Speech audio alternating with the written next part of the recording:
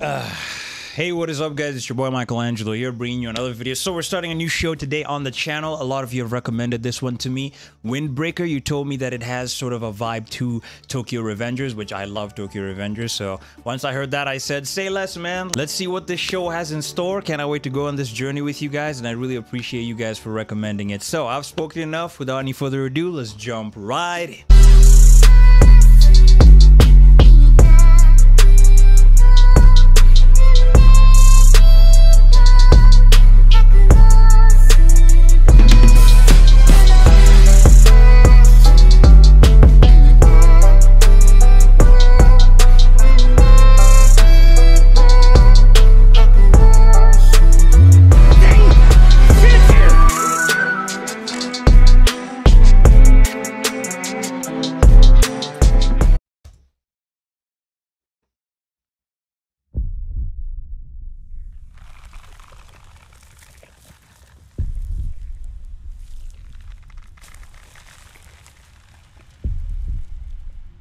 Is that somebody walking on a rope?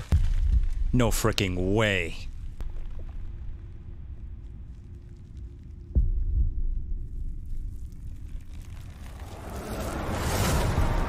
Sheesh! Wind almost knocked him over there. Damn.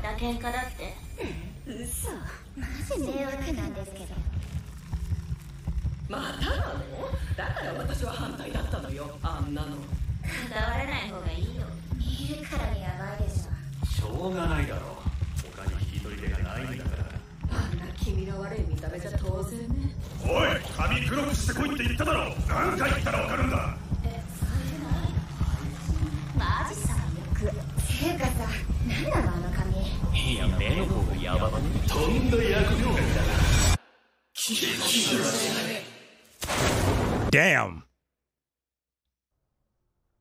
I guess him being on that rope is like a representation of his mental state, and all the comments from those people literally just pushed him over the edge. Interesting. I like how his hair is split between black and white. That's pretty cool.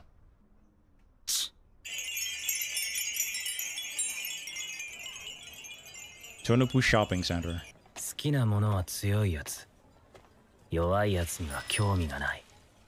Anyone past this point who causes pain, who brings destruction, who holds evil in their heart will be purged by Bofurin without exception. Okay. We got a bunch of douchebags here.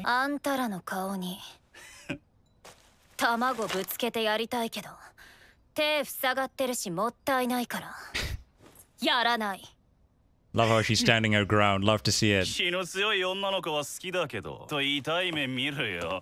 Really?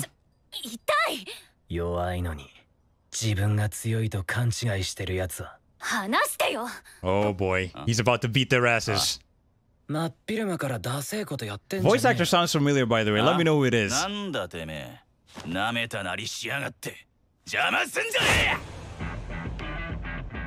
Oh, I love how his eyes are differently colored. I figured he was gonna beat their asses. Bro, he absolutely bodied them.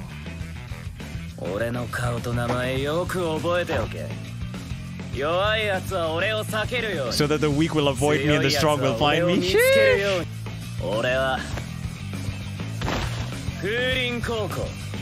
Haruka Sakura. Wow, his name rhymes. I like that. Okay, I will remember that, man. So that's our MC, huh?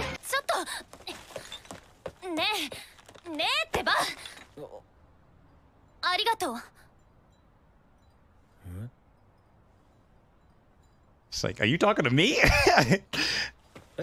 Wow.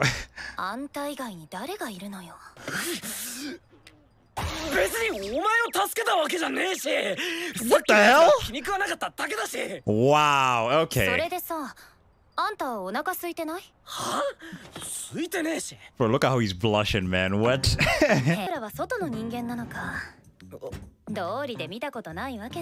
So he's out of town, okay. He's from out of town.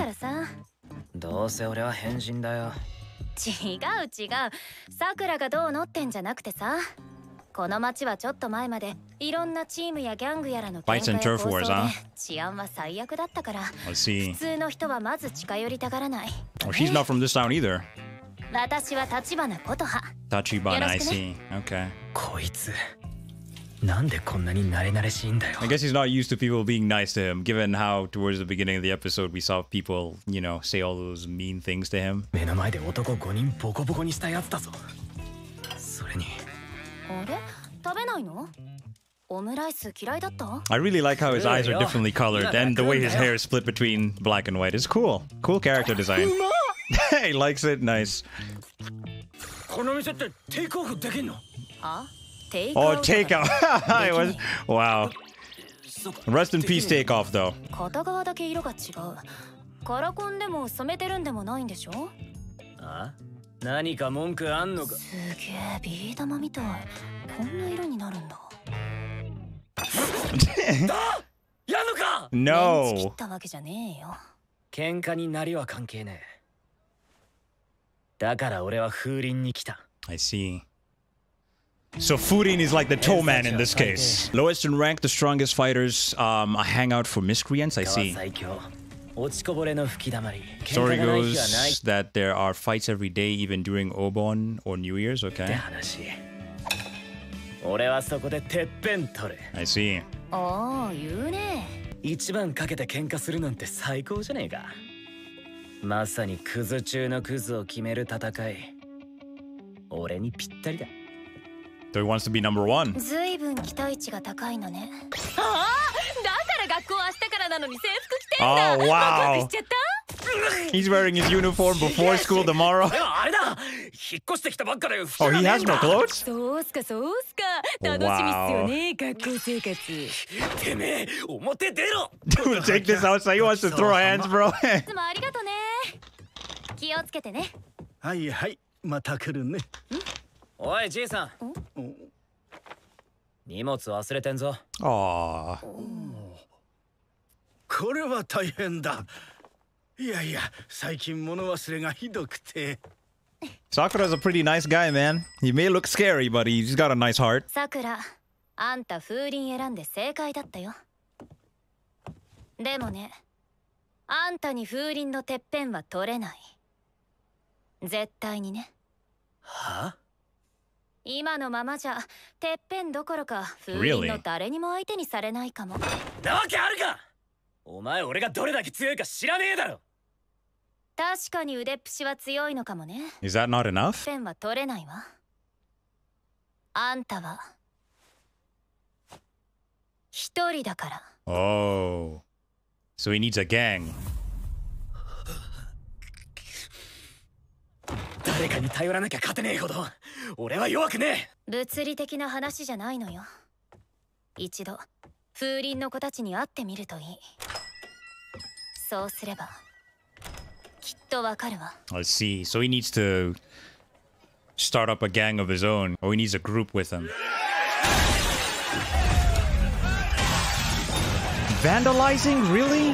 What the hell, bro? Oh, no way. These guys again?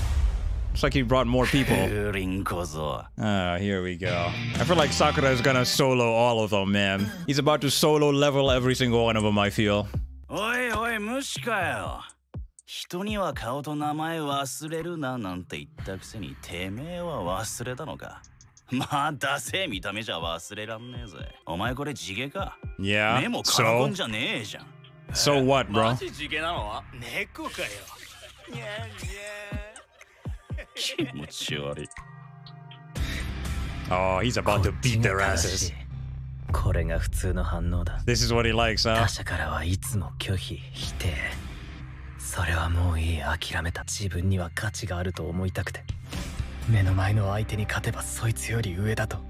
そう感じられると思っていたのに。殴った相手が悪かったな。 You picked the wrong guy to mess with. チームはいねえ。これはもううちと風鈴の戦争。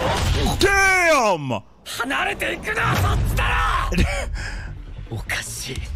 奇妙ななりだとそんなの自分が一番分かってる。 Hey man, I like how you look, Sakura. It's unique.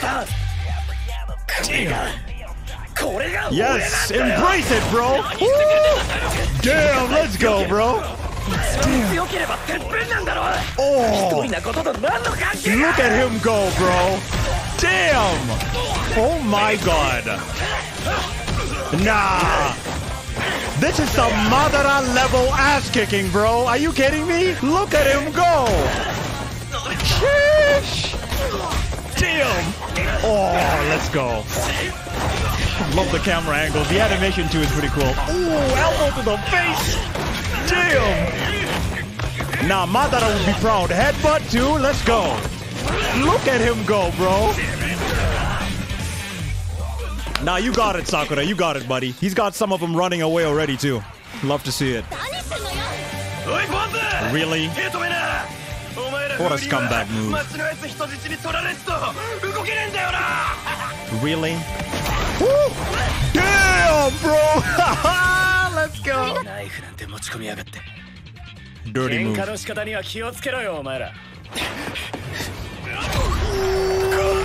Back heel, bro! Oh, love to see it. Nah. Bro. Clearly jumping him isn't working, guys. You can now give up. Look at him. What the? He tossed that dude, bro. What the heck?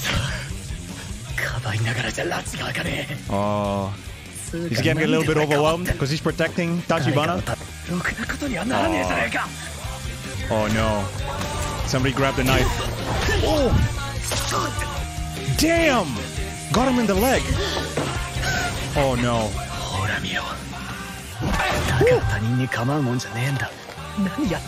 Damn. No way.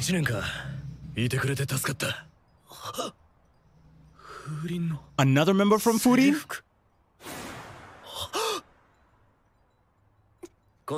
Nice, bro. You know who? Who is he talking about? Who is this guy? Oh, yeah, clearly he's a badass.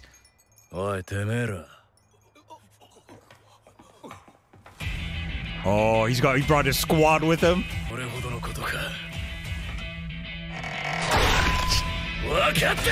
He just bent a metal bat, bro. What? He must be strong.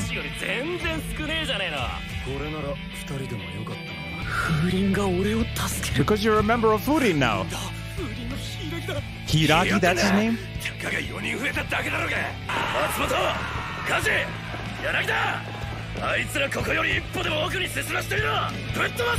Wow. Oh, they're about to beat their asses. Ooh. Damn, beating their asses with headphones. Damn, giving the 4-piece combo there. Damn. Oh, he's like, ooh. Hiragi is no joke, bro. God damn.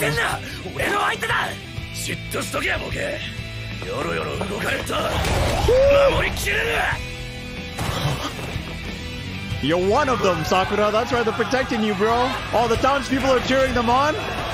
Yo. Nah, that is so cool, man. ちょっと前までいろいろなチームやらギャングやらの抗争で街の治安は最悪だって言ったわよね。正確には2年前。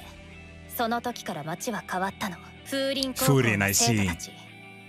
彼らは初めに街の入り口に看板を立てた。Ah, so they're the ones who put up that sign.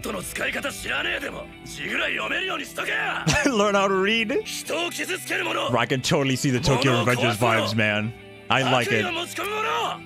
それはもともと風林高校の名のもとに書かれていたけど、いつの間にか町の人たちが彼らに名前をつけたの。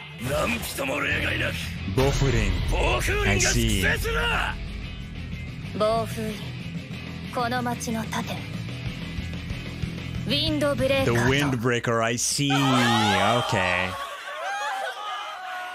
Now that's cool, man. That's pretty cool. 土底辺の嫌われ者。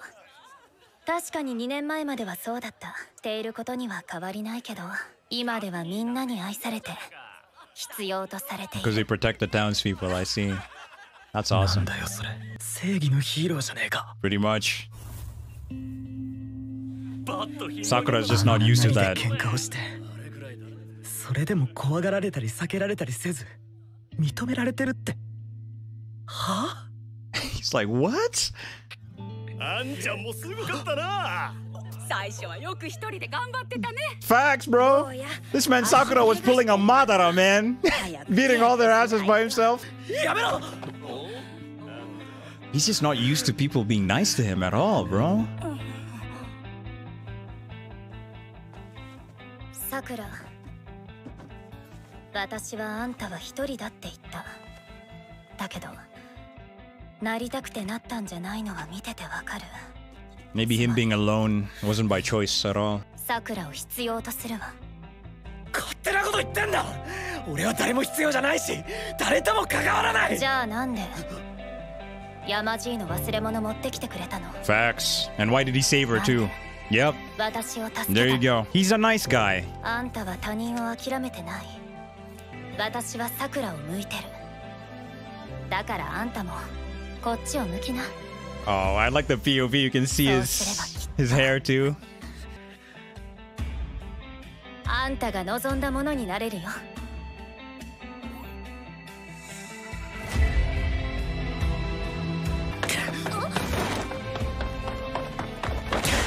不良がヒーロー気取りかよ喧嘩に勝つくれ俺にだってできんだよ何が暴風林だ何が松の盾だめちゃくちゃかっこいいじゃねえか Oh! Yo! One of those comebacks was still awake. Yo, that kick was crazy, bro. ここなら誰かといられるのか Nice! Sheesh, こ man! れは喧嘩しか取り柄のない土底辺の嫌われ者が町の英雄になる物語だ。 Love to see it. Sakura arrives at Furin. Okay, great start, man. Loving it. Absolutely loving it. Awesome. 喧嘩をするためにこの町に風林高校に来ただがその学校は暴風林という町を守る学校だった人を傷つける者物を壊す者何人も例外なく暴風林が粛清するか少しは楽しめそうじゃねえか風林高校 You sure will, Sakura.